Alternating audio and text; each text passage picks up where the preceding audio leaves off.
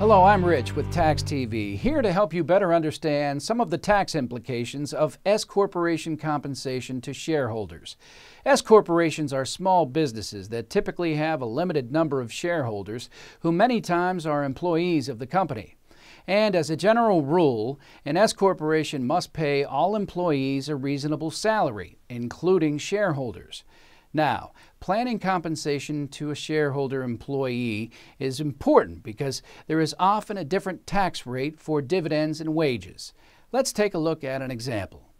Gary is the sole shareholder for Gary Corporation, a properly elected S-corporation.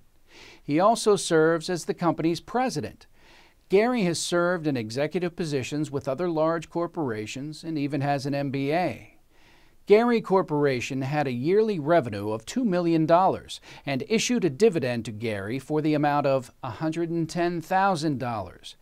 Gary's paid a salary of $24,000 for his position as president.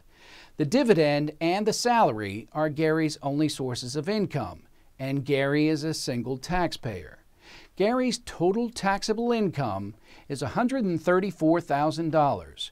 Based on the 2011 tax tables, this puts Gary in the 28% tax bracket.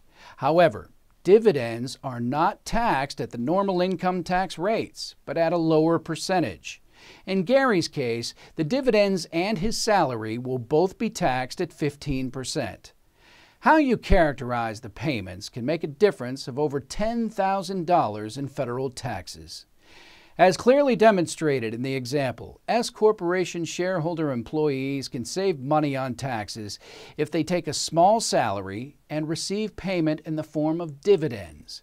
Consequently, S-corps that attempt to characterize wages as dividends for shareholder employees may have the IRS recharacterize the dividends as wages and may subject the S-corporation to penalties and late fees for failure to pay Federal Insurance Contributions Act, Federal Unemployment Tax Act, and state unemployment and disability taxes. Compensation for shareholder employees must be reasonable. However, Congress has provided no guidance on what is reasonable salary. Instead, the various courts that have ruled on this issue have based their determinations on the facts and circumstances of each case.